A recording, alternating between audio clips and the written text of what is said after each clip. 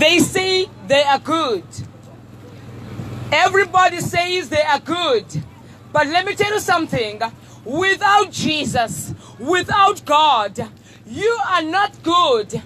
Even Jesus himself never wanted to be called good. But I hear a lot, many people telling me that they are good. But you know what? You are not good without Jesus. You are not good without God. This is a pre-medication. Giving you Jesus, who came to give you life and life more abundantly, is giving you a pre-medication.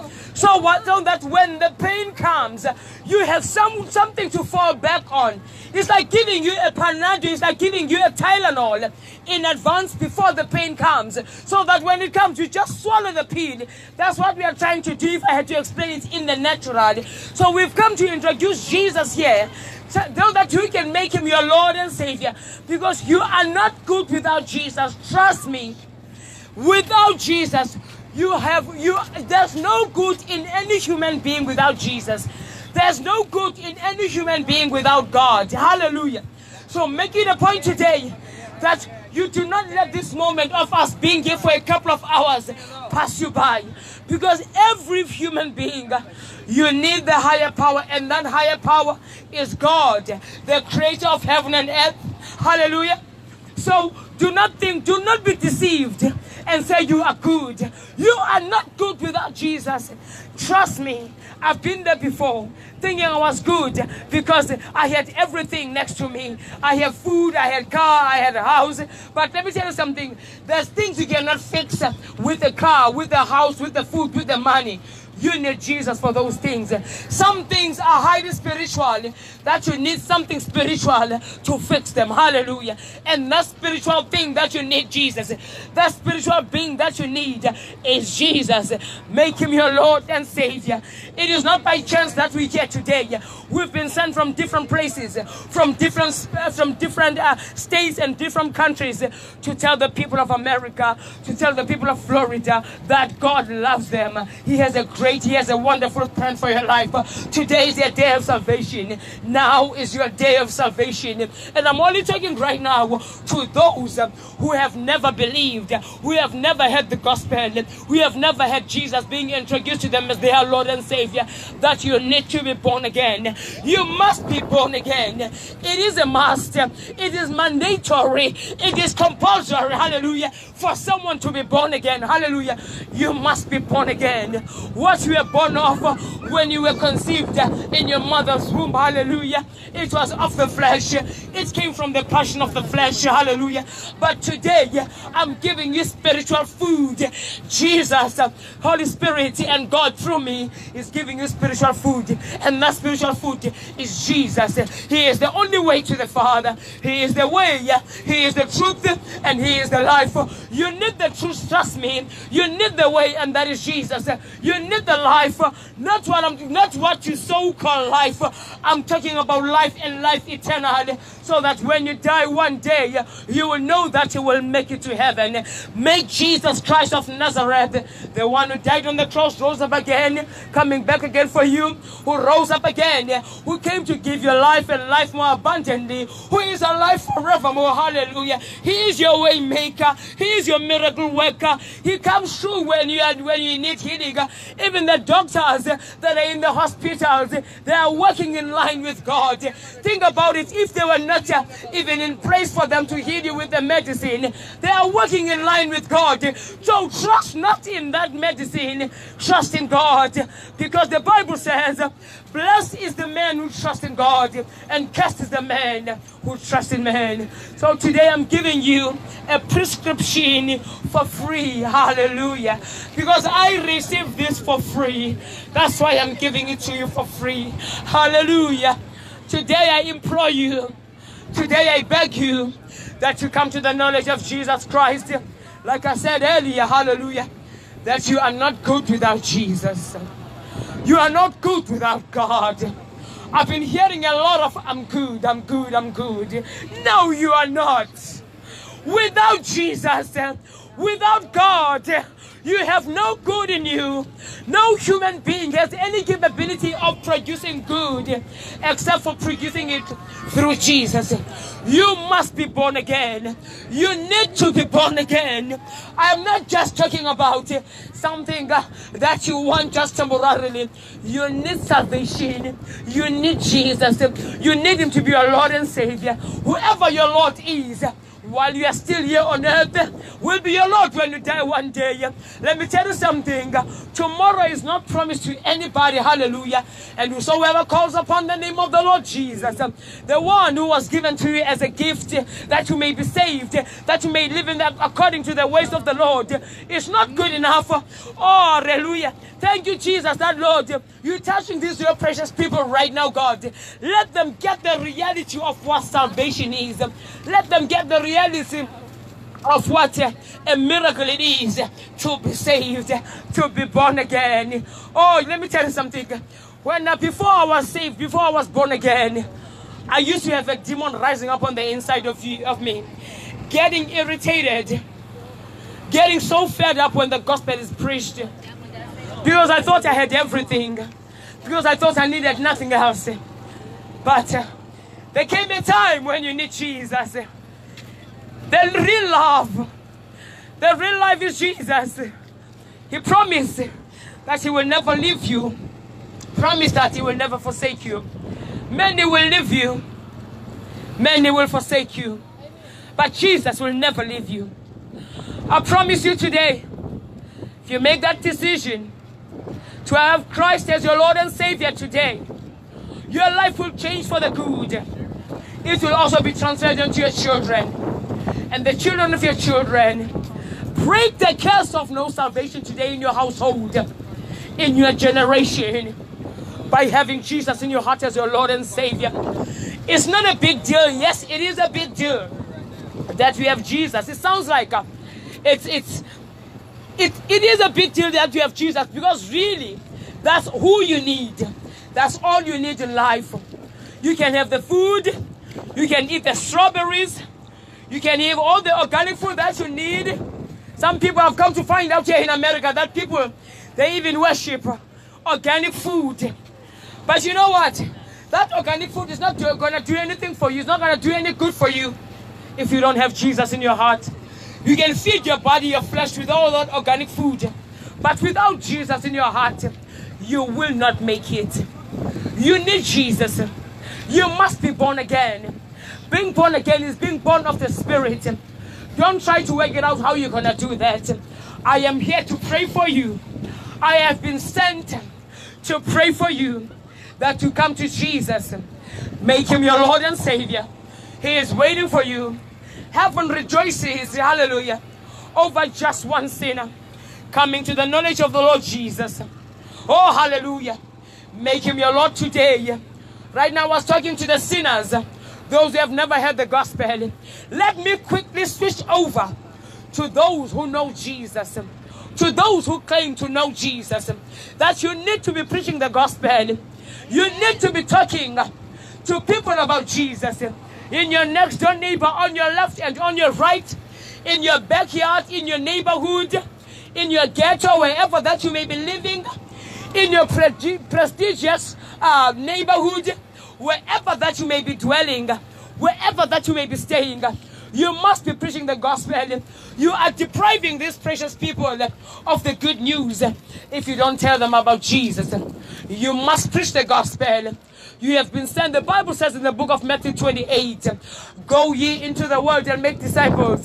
It also says again in the book of Mark 16, hallelujah, the end of Mark 16, go ye into the world, hallelujah, and preach the gospel to every creature, healing the sick, hallelujah, raising the dead, hallelujah. It is all by the power of God. Remember, hallelujah, you have the Holy Ghost dwelling on the inside of you. The Bible says, after that the Holy Ghost came came upon them. That was the disciples he was talking to.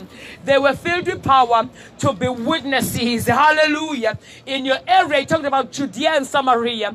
But let me tell you something. Your Judea and your Samaria is your workplace, is your neighborhood, is wherever that you may be staying, wherever that you have access to. Hallelujah. You need to be preaching the gospel. If you are a Christian, you believe in the Lord Jesus. He said to Peter, feed my sheep. Hallelujah. He kept asking him, Peter, do you love me? Peter kept saying for like 3 times, yes, I love you, Lord. He ended up getting irritated. Hallelujah. But let me tell you something. What Jesus actually was implying there, he was saying, if you truly, truly, really, really love me, you must preach, you must feed my sheep. There's many sheep out there. There's many out there who are needing the gospel to be preached to them. And you, Christian, you believer, you disciple of Christ, you have an obligation, you have a responsibility to preach the gospel. Preach the gospel. The harvest is indeed ripe. Today we are here at the Strawberry Festival. They are busy harvesting the strawberries. They are busy selling the strawberries. But it's your time, believer, to preach the gospel to your neighbor. It's your time, believer, to preach the gospel wherever that you may be. Wherever God is sending you. You are not alive just to live and eat. The kingdom of God is not eaten, is not food and meat. It is righteousness in the Holy Ghost. Hallelujah. That's why you have the Holy Ghost to preach the gospel of Jesus Christ. You must preach the gospel. People are hungry out there. They are looking for the truth. They are looking for the way. They are looking for life. Jesus is that way. Jesus is that truth. And Jesus is that life. Make a decision today that yes, I raise my hand to Jesus. Say, yes, Jesus, use me. I agree to being used by you. I answer the call of, it's not even a call of being in the office of the fivefold ministry, but it's a call of saying, yes, I will preach the gospel. It's a call for every believer. I'm talking about those who are filled with the Spirit of God. I'm talking about those who know, who say, you claim to know Jesus as their Lord and Savior. It's your responsibility, mama. It's your responsibility, child, to your school. It's your responsibility, a nursing practitioner in your workplace. You have the way. You are a light. You are a salt of the world. Light of the world. A light cannot be hidden. So do not make that mistake of trying to hide the light. You are shining anyway. But those who are around you, they are wondering, why is this light just hiding under the bed, hiding under pornography, hiding under the things that are not pleasing to God? Go out there and preach the gospel in the name of Jesus. Ma'am, Jesus said you must be healed. You are healed in the name of Jesus. If you want to rise up and walk out of that wheelchair, you can do that by faith. Create your healing by faith. Hallelujah. Preach the gospel, believer. Preach the gospel, disciple of Christ. You have been obligated. You have been commissioned. The Great Commission is not a great omission, but it's a great commission. You must be preaching the gospel to your neighbor. You must be loving your neighbor by preaching the gospel. You must be loving your kids by telling them about Jesus. Love all those that you're supposed to love by preaching the gospel to them. Hallelujah. And if you don't know Jesus, right now I was talking to those who know Jesus, who are not doing what they're supposed to be doing, with a loving rebuke that you must preach the gospel. And if you don't know Jesus as your Lord and Savior, and if you don't know where you're going to spend eternity one day, tomorrow is not promised to anybody. You need to raise your hand to Jesus. You need to raise your heart to Jesus and say, I accept Christ as my Lord and Savior. Repeat and say, I believe you died for me. I believe you have risen from the dead. And I know you're coming back again for me. Ask him to fill you with the Holy Spirit, that you may be a witness and tell others about Jesus. This Jesus is not a fairy tale. I used to think it was a joke. I used to think it was a fairy tale. Consequently, there was a demon rising up on the inside of me when the gospel was being preached, because it was trying to take me away from the truth.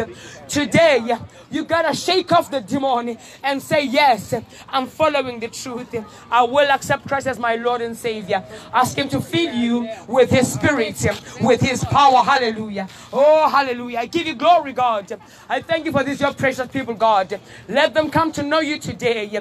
Enough is enough for the devil to play with your life. Are you not tired of the devil playing with your life, of the devil make you fall into adultery, of the devil make you fall into fornication? Are you not tired of the devil make you fall coming into prison, in and out? Are you not tired of serving gods that are dead? I've served gods that are dead before. I've served ancestors before. Let me tell you something. It did me no good. The Bible is against that, serving gods that are dead. Whether it's your mother who died or your father that you died, they have no part in this earth. You need Jesus. Jesus who's alive forevermore. If you're serving your dead mama, if you're serving your dead father, if you're serving your dead grandfather, it's not good for you. God is against idolatry. God is against idolatry. He wants you to serve Him alone. He's a jealous God. He's a jealous God. He loves you so much. He wants you to accept Him as His Lord and Savior, your Lord and Savior today. Make no mistake today. Tomorrow is not promised to you. We all have sinned and fallen short of the glory of God. The wages of sin is death.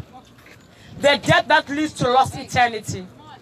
But the beautiful thing is that the gift of God is eternal life. That is through Jesus Christ our Lord. And whosoever calls upon the name of the Lord Jesus. That is whosoever calls upon the name of the Lord Jesus. What did I say? I said whosoever. Is for black, is for white, is for Indian, is for Asian, is for green, is for purple. Hallelujah. Is for Africans, is for Americans, is for British. The salvation is for you. The salvation is for everybody. All you have to do is to grab it by faith and accept Christ as your Lord and Savior. He's been long waiting for you. He's been good to you. The goodness of the Lord must lead you to repentance. I'm trying to give you a pre-medicine. I'm trying to give you a medication in advance before trouble comes. The Bible says, seek the Lord while He may still be found. Seek the Lord while you are still young. Hallelujah. Raise your children in the ways of the Lord, that they may not depart from the ways of the Lord. Hallelujah. When they grow older one day. So you don't want the children to grow older and depart from the ways, because you never instilled this long enough into them. So today, make it a point that you accept Christ. If you do not hear the message, make it a point that you read the book of John when you get home. You will get an understanding of what I'm talking about. And may God bless you. I love you. That's why I'm preaching the gospel to you. And God loves you more. Hallelujah. Amen. Praise the Lord. That was good. That was good. Hallelujah. Yeah. If you watch me, whatever. You get in the vein.